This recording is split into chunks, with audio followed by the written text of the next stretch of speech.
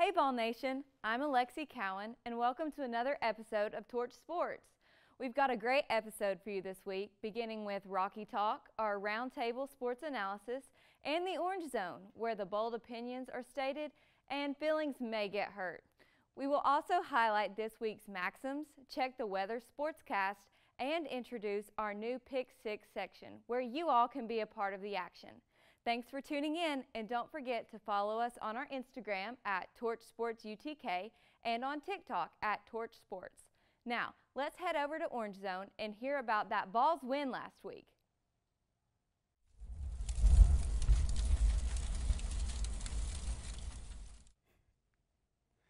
Welcome back to the Orange Zone. I'm your host, Jackson Schock, alongside Matthew, Colton, and Zach. We've got a great one for you today, so stick with us. We start with Tennessee football. Moments after Stir the Pearl flipped the switch to initiate dark mode, Joe Milton and the Vols avenged Hendon Hooker and sent South Carolina back home.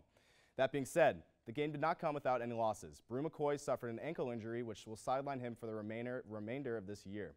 We wish Brew all the best on his road to recovery. But as we celebrate our recent Super Bowl win, I ask you guys, what impressed you most about the Volunteers' effort? Matt, let's start with you. Well, I talked about it last week. The biggest thing was having stopping third down efficiency for the opponents, right? The defense, which was a huge problem we saw in the first few games, get two great stops. They'd get sacks. They'd just get play after play, stop after stop, and then come third down, they'd give up a long yard bomb. They'd give up a yard-long rush. There was too many problems on third down. We were able to stop it. They were 2 for 14, I believe, in total in third down. And not to mention, you keep Spencer Rattler under 170 yards. If you would have told me Spencer Rattler is going to be held to under 170 yards before the game, I would have told you that's a recipe for success. Absolutely. Quiet night from him. Colton. Yeah, I think two positions really stood out to me. The defensive line and the running backs were just absolutely outstanding. Defensive line especially, I mean, just got all over Rattler all game. James Pierce in particular, I mean, he's just absolutely incredible. I mean, 9 quarterback pressures this weekend, led the entire country, 2 sacks as well. According to PFF, he's the best edge rusher in the entire SEC. I think it's easy to see that after this performance as well. Running backs, I talked about them last week. They all need to get involved, or they all did in this game. Each had 10 carries, averaged 5 yards a carry, and each had a touchdown as well. And if they all can get that involved and keep running like that, I mean, we can end up with a really successful season if they can show up like that every week. Yep. And not only did Pierce do that good, he won SEC Defensive Lineman of the Week. But I think my biggest takeaway's got to be the defense. I mean, we just showed out. And like I said last week, we rattled Rattler. And sorry, Matt, I didn't really see the killer that was in Spencer Rattler show out this week, but that's okay. We all have our bad takes. But I think our defense really shut them down. And I think that going forward, Tennessee's new strategy is defense. We are now a defensive team. And I think more as we settle in, that we're looking to be more aggressive, and our opponents are going to be more scared to play us. Hold on, I'm not going to let that Go ahead. I personally would have rathered Spencer Rattler be dominant this game as opposed to last year when you had college football playoff aspirations. Now this year, when it's kind of been thrown out of the way due to the loss to Florida, I would much rather Spencer Rattler, the killer, perform well this year. So if we could flip the switch, we could. The killer beat us last year, which would hint why he came in with the same mindset this year and called it our Super Bowl. Absolutely. Now, let that discussion kind of ease out as we don't deal with South Bad Carolina take. until next year. Anyways, is there anything that you guys think that Tennessee needs to work on while we've got this bye week? Well, it's good to have Cooper Mays back. It's good to have a guy back that the team trusts and creates great camaraderie on the O-line. Second thing is Joe Milton is trending in the right direction. It wasn't a great game. It was a good game. But things are trending in the right direction. The biggest thing to note is he's still not making the right read every time. But he's been better each and every game, except for that one kind of down play in Florida. But aside from that, he's running the ball more when he should. He's making the right throws. The only 2 things you could harp on is 1, the interceptions, and 2, just the reads when he's supposed to be running it and he made the pass. A lot of things to work on, but for the most part, things are trending in the right direction. Without Brew, makes it a little bit more difficult, but we have the weapons to continue to be dominant.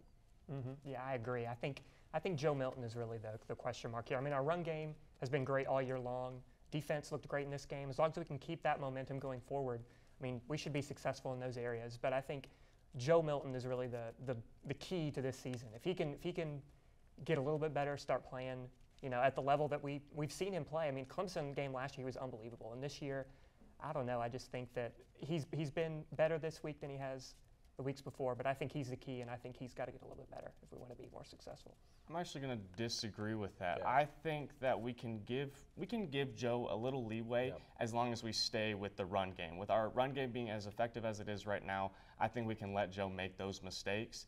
Not necessarily make the mistakes, but he's allowed more to. If we can rush for, 280 plus this game, I think if we just keep him on the run game, it's a good way for us to win, and then Joe can, throw it deep every once in a while.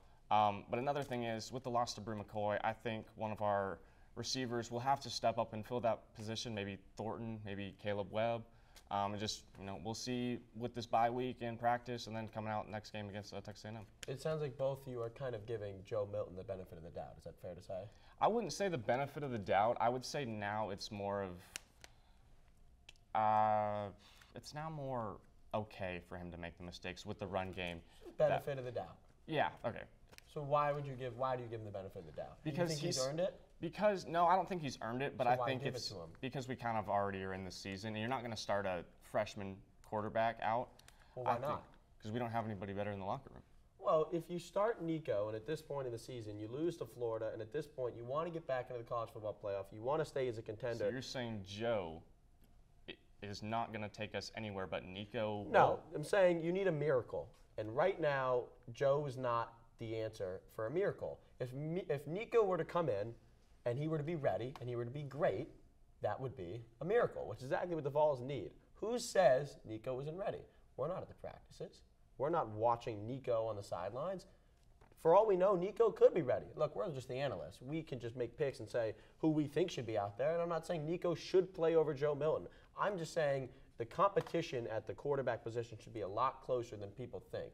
And Joe Milton should not earn the benefit of the doubt every time, because the truth is he hasn't earned it. He has not had a great game all season long. He had a very good game against Clemson last year in a different location against Clemson under the lights, who truthfully played terrible. That being said, Joe Milton's a great quarterback. He's got an excellent arm, maybe the best long-distance arm in college football. But can he be the reason we go to the college football playoff? I don't know. You need a miracle. But are you saying? Let's take a look forward. Let's take a look forward as we face this game against Texas A&M next Saturday, the bye week being this week. What do you think? You're mentioning kind of the questions coming to Joe Milton. He's had the opportunity to prove himself. I think he did last year, but this year it seems that he's kind of been on thin ice after the struggles in Florida. Yep. What do you think he can do this upcoming game that will get him 100% comfortable with Tennessee? Well, I guess have Tennessee fans be 100% comfortable with his performance and with his demeanor. Well, I alluded to it earlier. It's about making the right reads. And not only does it ease Tennessee fans, but he's got a coach who's got so much faith in him. When your coach is like, I don't know if he made the right read there. I don't know if I should put him out there. If he can ease Heupel and just get some more trust in between the two of them. Now, look, I'm not there. I don't know how much trust they have. But looking at it from the naked eye, it doesn't seem like it's just at 100%. There needs to be more trust, and that comes from making the right reads, making the right plays. And at the end of the day, you just have the little things go right. It's the most important thing in football is you can't make the little mistakes. You have to do the little things right. Mm-hmm. Yeah, I agree. But I think that, these games coming up are, they're the hardest games we've had this season. Alabama, Kentucky, all coming up. I talked about the run game and how good they've been, but the whole offense has got to show up if we're going to win these games. Joe's really going to have to step up, and I think that's what I was talking about earlier about him being the key. The running backs are good, but if we play these tough defenses, these tough teams, it's going to be Joe that makes the difference here. And I think against Texas A&M, he's going to have to play a little bit better than he did at South Carolina. I think A&M, especially defensively, are a little bit better than South Carolina. South Carolina's defense didn't really show up in this game whatsoever. And I think he's going to be the key, and I think he's going to have to show up against A&M and improve a little bit. As you alluded to it earlier, this is a tough schedule coming up for the Vols in October. They've got this bye week to kind of welcome October in, and then they face A&M coming off an Alabama game. If they upset Alabama there, you can more than assume that they're going to be ranked. Following that, they'll have another ranked opponent in Alabama, searching for revenge after last year. After that, they've got Kentucky in Kentucky. We saw what they can do at Kroger Field when they are home, what they just did to Florida. What do you guys think the Vols are going to need to do in order to kind of retain their focus and be a great football team that they're going to have to be to win these 3 games? A lot of people like to talk about how every team has to have a wake-up call at some point in their season in order to get back into the swing of things and just be great. As bad as it stinks, this injury to Brew McCoy could be a wake-up call in a sense. The team's now as bonded as ever. It's as bonded as ever, and they have a really good chance to just go out there and now play for something bigger than themselves, bigger than just trying to go for a win. Just compete at the highest level, and you're competing for your brother who went down. So I think because of that, there is some sort of chemistry there that kind of is on the rise, and that'll help them to propel them in October. Yeah, I mean, this could be a wake-up call for sure. I mean, the Brew injury is huge. I mean, he's probably arguably our best wide receiver. Squirrel and him are probably, the two most dominant. I'm not sure if he has the most catches, but I know both of them are big. And then I think someone's going to have to step up. Dante Thornton, Caleb Webb, any of those guys got to step up. But yeah, I think these 3 games are really going to dictate the season. I mean, I could. As much as I want to have confidence, I mean, Kentucky really impressed me last week, and I mean, they absolutely destroyed Florida. And Florida, I mean, we weren't in that game against Florida really at all, and I mean, I think we're going to have to. We played well against South Carolina. Defense played well, but I mean, these are different animals, I think, than South Carolina. I think they've really got to step up, and for us to win, I mean, we've got to play at a different level, I think. Absolutely, Zach, send us home. So, like we said last week, this was Tennessee's. What are they going to do next game? And I believe that we saw what they can do against a SEC opponent, against a Power 5 team. It's just who's going to take us there next with the injury to Brew McCoy? Who's going to be that next leader to show up? Can Joe rally the troops and go out there? Can Jalen Wright or Dylan Sampson go out there and lead us down the path we want to go? I really think it's just going to come down to who's going to step up? Who's going to be that number 1 guy?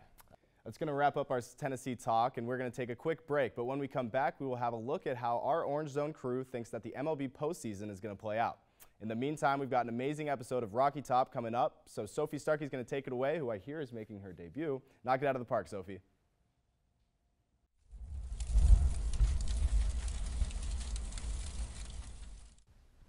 Welcome to Rocky Talk. I'm your host, Sophie Starkey, alongside Jordan Smitherman and Grant Porch. Let's get to it. Week 4 of the NFL was certainly not boring by any means, and we have quite a lot to talk about. Let's start with one of our divisional matchups of the week, Bills and Dolphins. Now, there was a lot of hype surrounding the Dolphins after Week 3. They put up 70 on the Broncos. They have the 3 fastest ball carriers in the NFL, and they were one of the only 3 remaining undefeated teams. Then they played the Bills, who, I will add, were already fired up since it was Damar Hamlin's first game back after his life-threatening incident last season. The Bills managed to slow down the Dolphins with their defense and put up over 40 points. Now, are the Dolphins still a big threat moving forward, or have the Bills finally cracked the code to their defeat? Jordan, what you got? Okay, so I still think they're very good, but I also think the Bills' defense is very good. And a game at Highmark Stadium in Buffalo is always going to be a hostile environment. There's always going to be fans are just going to be amped up. And like you said, they're already amped up because it was Damar Hamlin's anticipated return. And the Broncos, when they won by 70-20, I mean, not that the Broncos aren't good, but the Bills are just a little bit better. Absolutely. So I just think that set like a too high of a bar for the Dolphins. So now everyone's expecting them to score 70 points every game, when that was only the 4th time a team has scored 70 points in NFL history. So then I also think that Bills just have dogs just flying around the offense all the time. They have Matt Milano, the linebacker, who has had already like 2 or 3 interceptions, which is high for a linebacker. And then you have defensive linemen like Greg Rousseau, Ed Oliver, and Leonard Floyd just flying around. And then you have the ever reliable Micah Hyde, who's always just holding down the safety spot. So that defense is just full of studs. And then when Josh Allen and Stephon Diggs put it together, I mean, they're hard to stop. So that's what I think. What do you got? Well, you knocked it out of the park right there. Certainly the Allen to Diggs connection was on last week. Diggs getting 3 out of Allen's 4 touchdowns. And you've seen this Bills team transform from what they were in Week 1, getting tripped up by the Aaron Rodgers-less Jets, losing by 1 point, to blowing out the Raiders, blowing out the Commanders, and blowing out the Dolphins as well. And the rest of their schedule, watch out if you got to play the Bills. And the Dolphins do another time, so we'll be interested to see what happens there. Yeah, and I also think the Dolphins' offense is just so multifaceted. Tua is in such a good system for him to succeed. And, like, Tyreek Hill and Jalen Waddle were only held to, like, 50 yards each. So when that happens, who stepped up? Like, the Dolphins rookie running back, Devin Achane, he had, like, 8 carries for, like, 108 yards, which is crazy. So I think if the receivers don't step up as they usually do, you can have a running back or you can have like a tight end like Durham Smythe to step in and just help that offensive flow going. But I do think it's just more of the Bills defense just being really good. Let's talk about some of our comeback kids of the week, Zach Wilson and the Jets. They had a pretty rough start to their season with the injury to Aaron Rodgers. They're 1-3.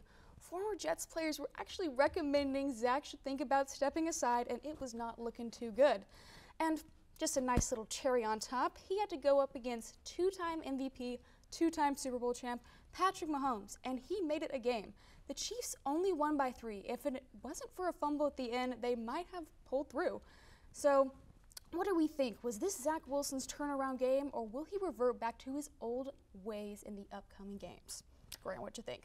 Well, if he's turning around, he's going to have more than one game where he performs like that. But this is a good first step. He looks like he's been getting better since we first saw him come onto the scene in the NFL. And when you have guys like LeBron James going out and encouraging him after a tough loss, you know, the guys in the black and white stripes may not have done the Jets some favors at the end of the game. But it's encouraging for the Jets to see that he's developing into a better player for sure, but consistency needs to happen in order for them to get to the level they want to get to this season. I also think there's a little bit of hope with Zach Wilson because it's inspiring that your quarterback, your developing quarterback, plays his best game on the biggest stage. It was Monday or Sunday Night Football, Taylor Swift was in the house, and you're playing the best quarterback in the league. So I think that's definitely a sign of hope for the Jets. Absolutely. Another thing about Zach, which I kind of admire, is that he takes these games really personally. He took that loss on his shoulders, even though he wasn't the only one who made mistakes. And hopefully this was a little bit of a confidence booster for him in the games going forward, because he played the Chiefs. He did. The Chiefs are the Chiefs, and he did pretty well. One of our other comeback teams of the week, and I know you will be happy about this specifically, was the Titans. And I can tell you, after the previous weeks, I did not see this one coming at all. Titans versus Bengals. Derrick Henry had a great game, but we also must account for how vulnerable the Bengals are right now. Joe Burrow and his calf injury, their offensive line is looking a little weak, and we know that this is a team built around their offense. When they don't do well, it trickles into their defense. So did the Titans actually win this one, or was it just a result of the Bengals' struggles? Jordan, what do you think? Okay, so first off, I'm just so happy we finally got a win against Joe Burrow. That playoff loss in 2022, home game, literally crushed me, still haven't recovered. But Joe Burrow was 3-0 against us, and then now he's finally got a win on him, so that just makes me feel good. But I do think the Titans actually won this game because they put together their most complete game of football, and for me, that's what the Titans needed to do most. It's just put a full game together, because sometimes they just be like flustery, like they have one good quarter of offense, but like the rest would be bad. And like the defense, they'd just be like so-so. But like their D-line this week, the Titans, they showed why they're one of the elite squads in the NFL, constantly pressuring Joe Burrow, make him be mobile on that calf that really limits his mobility. And the offense, I was amazed. Like, I have this joke where the Titans just can't score above 27 points because they haven't scored above 27 points in almost 2 years, and they're up 24-3 at half. But offensive coordinator Tim Kelly was dicing it up and doing a great job of mixing running the ball, which is our identity, and throwing the ball downfield, which is unlikely for us. And Ryan Tannehill was dicing it up, and then you had people open down everywhere, and we were even without one of our top receivers in Traylon Burks. And then it was just Derrick Henry and Tajay Spears, who's the rookie third-round running back. They had a good mix. Sometimes it's a little too much Tajay, but then we also had King Henry throw a touchdown pass. He threw more than Joe Burrow, so that's a plus. And then special teams. Oh my gosh, they play a part too. Shout out to them. So Nick Folk, our new kicker who we got from the Patriots, has not missed a field goal or an extra point yet, which is amazing for the Titans. And then Ryan Stonehouse, 2 punts, were both inside the 20, and punters are important too. So I think the biggest thing is they just put together their most complete game, and then now the next thing for the Titans is just to stack it up. But yeah, I just think the Bengals just need some improvement, and that starts with Joe Burrow. I would agree for sure. The Titans, hey, a win is a win, no matter how you got it. They definitely capitalize on Joe's struggles and the team struggles. To finish up the NFL for this week, we have to acknowledge the one and only Josh Dobbs. He was Kyler Murray's backup for the Cardinals. He gets hurt, and then he comes in and upsets the Cowboys, who were on a 2-0 run. People were already talking about the Cowboys going to the Super Bowl. Personally, don't agree with that one, but they were hyped up for them, and he upset them. It was awesome. And though he lost to the 49ers this week, they are one of the best teams in the NFL, and I think personally he performed pretty well. Has Josh finally proved himself capable of a starting quarterback position? Grant, what do you think? I don't think so. I mean, he's a guy that's not going to lose you the game, but he's not going to go out and win you the game either. You can't ignore that he had 41 pass attempts because they're just behind because the 49ers are so good. But he is improving, and he's been a guy who's been, head on straight and everything like that. Smart guy, good for the locker room as well. So I hope he continues to do well in Arizona, but he needs to be able to take that next step forward to go get the team a win when they're down by a touchdown with 2 minutes to go. Can he be that guy? Right now, I don't think so, but he could develop into something like that. Absolutely. Sometimes a seasoned quarterback is what you need to get through the season, but as far as starting a new season and setting new goals, he might not be the guy yet, but we certainly hope that he does great throughout the rest of the season. So we're going to switch gears to some other sports here at UT. Some quick shout outs to our girls soccer team who are in the heart of their season right now. They're 4-1 and 7th overall. Another congratulations to our golf team who won their second tournament of the season on Monday. Members of the tennis team wrapped up an impressive weekend at the SEC Big 12 Challenge Sunday, noticing a 7-1 singles record and finished 9-2 overall. There's a lot to be proud of here on Rocky Top. I do want to specifically note our 12th ranked Lady Vols volleyball team. They're 13-1. They have won 41 of their total 47 sets. And for the 5th time in a row, the Tennessee Lady Vols are represented in this week's SEC Weekly Honors. In total, that means they have 12 combined conference honors this season alone. That is pretty amazing. So guys, do we see a possible championship match in the future for our Vols? I think they definitely have the potential to do it if it all goes well. Like, if there's no injuries or if everything flows, I definitely think they have potential because Coach Eve Rackham is on the rise, and she just got her 100th win as a head coach, which is a big milestone. That means she's becoming a seasoned coach with more experience. And then they have potential in their players too. Morgan Fingal is the graduate student 5th year who is everything you can ask for in a player and is in her 5th year, and she was the brightest player for this team last season. And then they also have another 5th year outside hitter in Janasia Moore who just eclipsed 1,000 kills, which is also a huge milestone for a volleyball player. And then they have another good young talent in redshirt freshman setter Caroline Kerr, who has racked up several SEC Freshman of the Week honors, which I just think is incredible, and the Lady Vols are truly rolling at the right time. Well, you said it. The Lady Vols are hot right now, winning 9 in a row. They're going to have 4 games in a row at home against SEC opponents, with it being LSU and Auburn to start the 2, both unranked. They should get those wins. Next 2 would be ranked against Kentucky and Arkansas. But their only loss this year is up in Wisconsin and they're the #1 team right now. Wow. And they took them to 5 sets. So, this team is a lock for the tournament. And in order to be a championship team, you got to get in. Yeah. So if they play the way they've been playing, come tournament time, they certainly have a chance to get to that championship level. I agree. Absolutely. There are going to be some great games in the future. And now, speaking of games, the attendance record for volleyball is 3,342.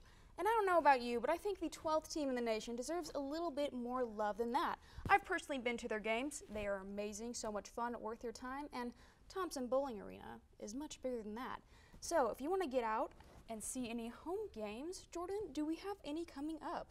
Yes, we do. So the next home game is October 13th against Georgia. Volleyball plays at home also on October 8th, which is over fall break at LSU. So make sure to get out and support our Lady Vol sports. Thank you for watching this week's edition of Rocky Talk on Torch Sports. Next up, we've got some Maxim Moments with Ellie. I'm Sophie Starkey, along with Grant and Jordan signing off this week. See you next time.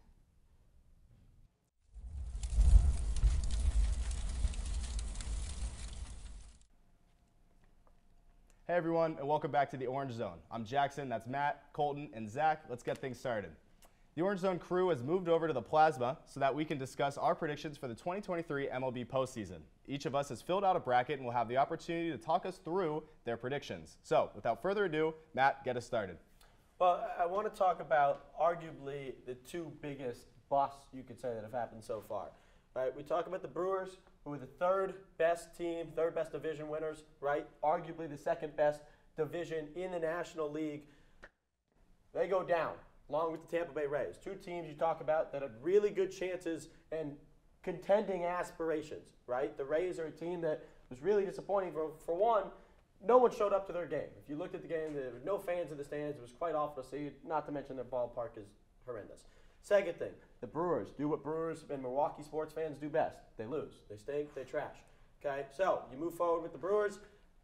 For some reason, they can't win one of 3 games against a team that was ranked 3rd in the wild card. They got to figure the last wild card spot in the Diamondbacks. Good for the Diamondbacks.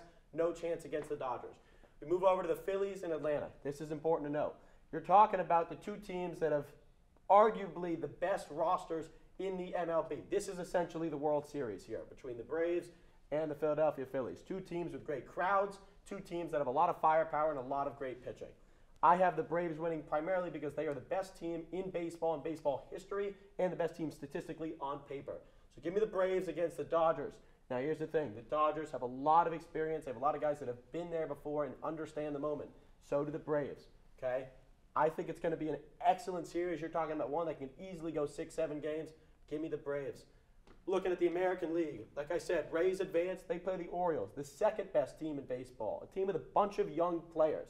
This is a team that isn't so much concerned about wins. They're so concerned about going out there and having fun. How do you have fun? You do the little things right. You hit hits. You get home runs. You make great catches, right? That's the kind of team they are. They have a lot of young studs. And it translates to winning, which is why they win so many games.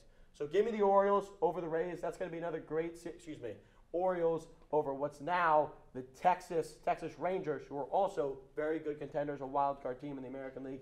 They can beat the Orioles, but I'm taking the Orioles. Like I said up here, we got the Twins and the Astros. Astros, just a better team. Carlos Correa can't do it all for the Twins. Give me the Astros, and then we get the Astros and Rays. I had picked the Rays. Unfortunately, I was wrong. We now have the Astros and Orioles. I like the Orioles. They are the second best team in baseball. They are a young team. Give me, in the end, the Orioles and now the Braves. I'm changing my prediction just a little bit. At the end, Braves, Orioles, you got to go with the best team in baseball. I know the number 1 seed doesn't win most of the time, but when you're talking about a team as good as the Atlanta Braves, you can't go wrong. Give me the Atlanta Braves.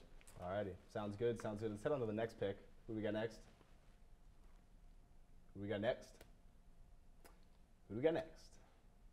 Colton, talk us through. Yeah, I mean, like Matt said earlier, we did these last night. I thought the Brewers were going to be able to get both those games against the Diamondbacks. I know they lost game 1, but I should have known. Going against Zach Gallen, one of the best pitchers in baseball, Diamondbacks got that win, but I think the Dodgers are just better than them in all facets. I mean, I think this could be probably the most lopsided series of the playoffs so far. I think the Dodgers get that one. Phillies and Braves, once again, I agree with Matt. I think this is going to be a really close series. I mean, I know the Braves, best team in baseball, by far the best hitting team in baseball, but I think the Braves pull this one out, but this one could easily go 6-7 games for sure. Dodgers and Braves, I mean, I think this is the World Series like right here. I think both these teams are the two best teams in baseball.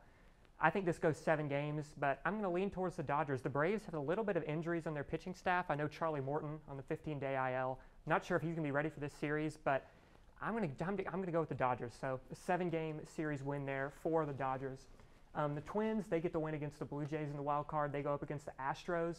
I like the Twins a lot, but I like the Astros just a little bit more. The experience that the Astros have, guys like Jose Altuve, Justin Verlander, they picked up at the deadline. Cheaters. They got a lot of experience. But, yeah, so I'm going to go with the Astros there.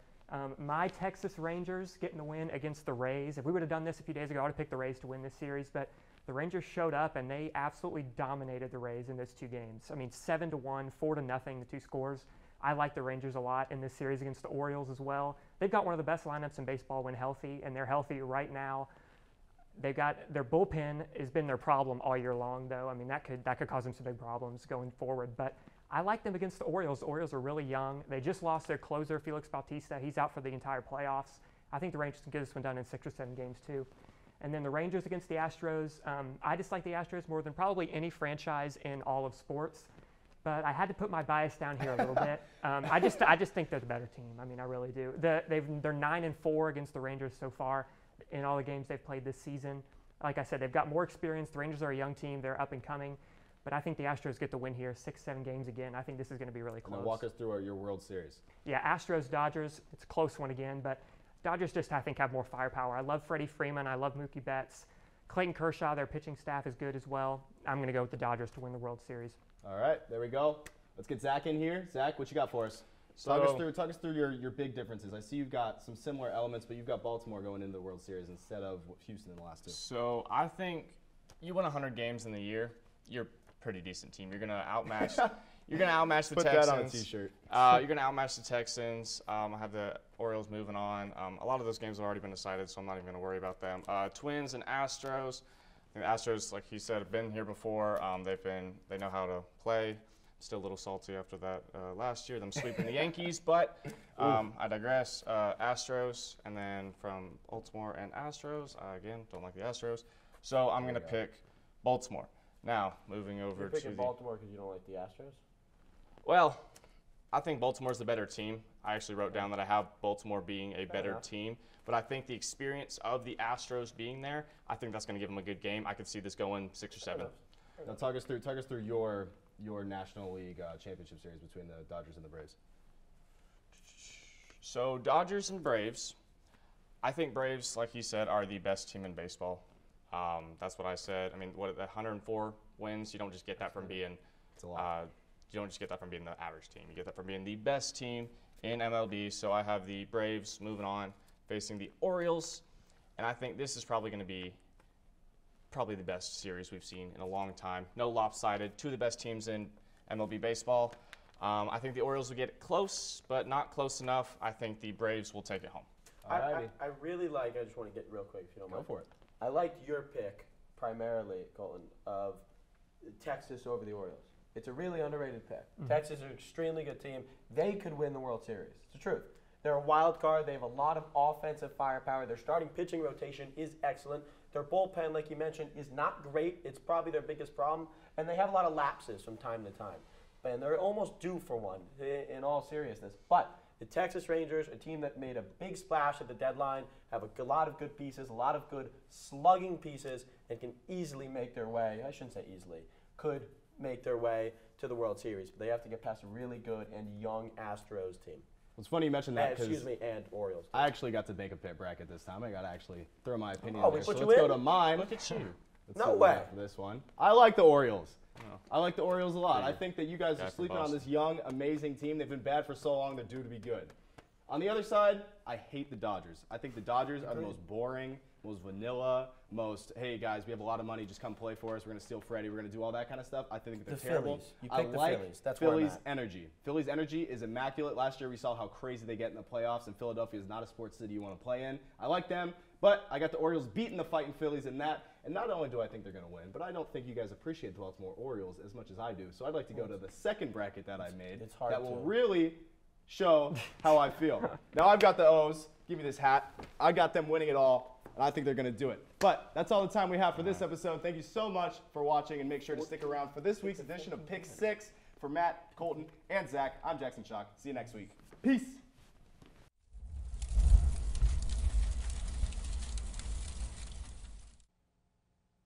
What's up, guys? I'm Brendan, And I'm Jay King. and it's time for our Pick 6 games of the week. On Instagram, we sent out polls of 6 of the biggest college football and NFL games.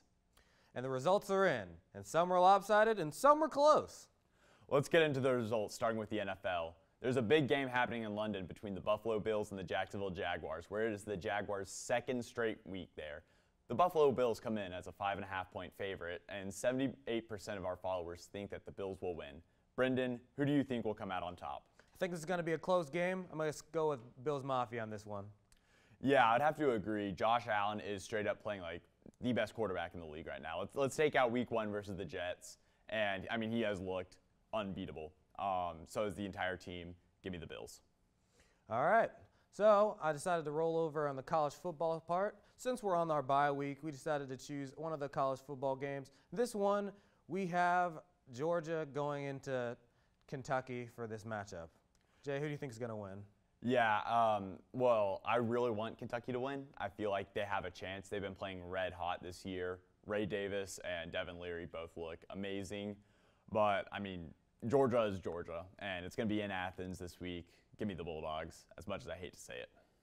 All right. Well, I'm going to also go with Georgia. As bad as they might look through 3 quarters, I think they'll probably pull it out in the 4th quarter like they always have in the past couple weeks. Yeah, next off in the NFL, the San Francisco 49ers will host the Dallas Cowboys on Sunday night in a huge NFC matchup. 63% of our followers think that the 49ers will win, and they are 3.5-point favorites. Who do you have winning? It's going to be a good one again. This might be game of the year right here, but this is going to be a defensive battle. And with the defensive battle, on paper, I'm going to go with the 49ers. They look the best. Yeah, I mean, the 49ers, again, probably the best team in the NFL. They're undefeated right now. Cowboys do look all right, but the offense is concerning. Give me the 49ers. All right, next college game, we got two teams that we're going to be facing in the future.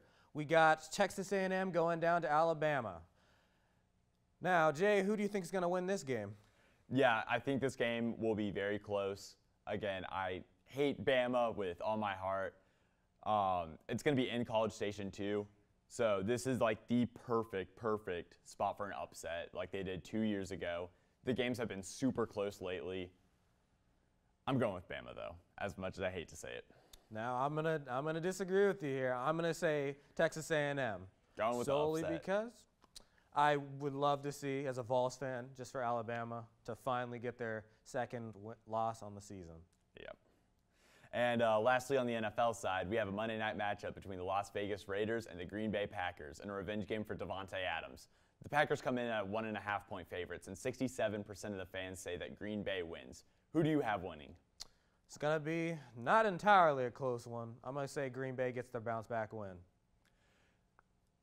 Yeah, I think Davante Adams is questionable right now, but if he does end up playing, he might have a big game against the Packers. I want this to be an upset, but I think the Raiders are one of the worst teams in the NFL. Give me the Packers. Interesting. Well, that'll do it for this week's episode of Pick 6 of the Week. And as always, I'm Brendan Green. And I'm Jay King.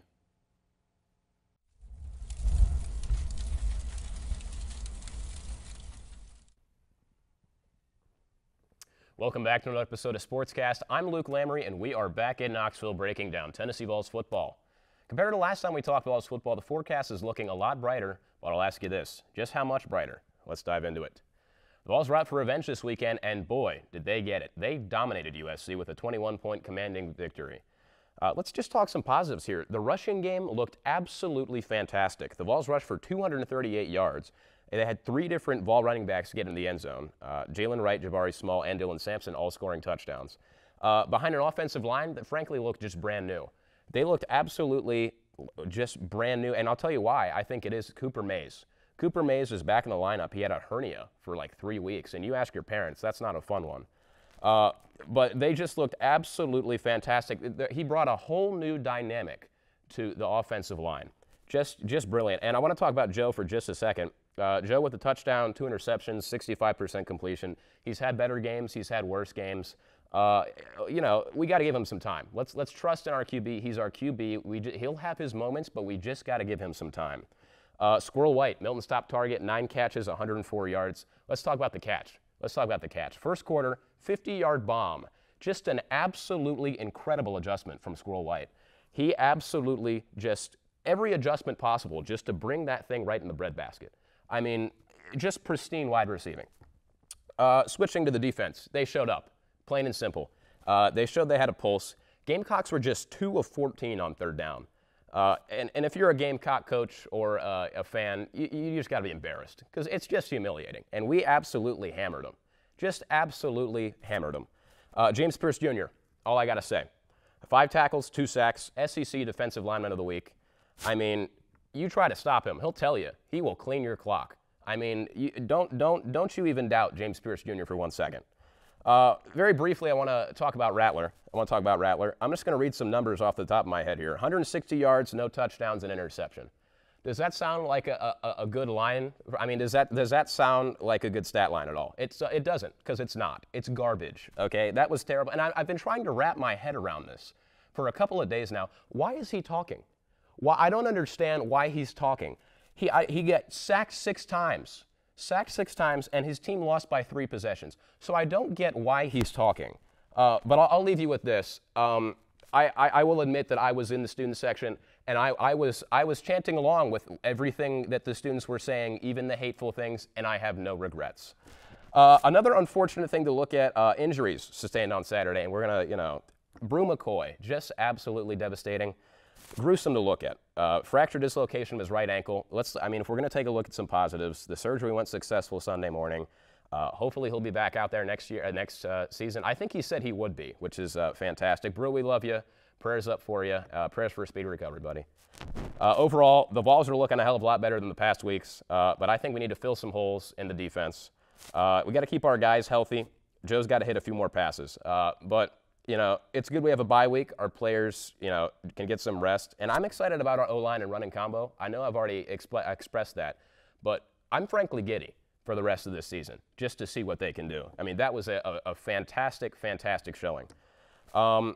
That's about my time. Thanks for sticking with me there. Let's stay positive about our Vols, guys. Okay, we've got a great team here. Let's stay positive, and we take for granted what they do. We got to stay positive. We're going to have a great rest of the season. I'm Luke Lamry. Thank you for tuning in to Sportscast. That's all we have for you in this week's episode of Torch Sports. We'll be back next week with heated discussions and key analyses of your favorite sports teams, as well as breaking down all things Rocky Top. Make sure to follow us on our TikTok at Torch Sports and on our Instagram at Torch Sports UTK. Enjoy your fall break, and as always, go Vols.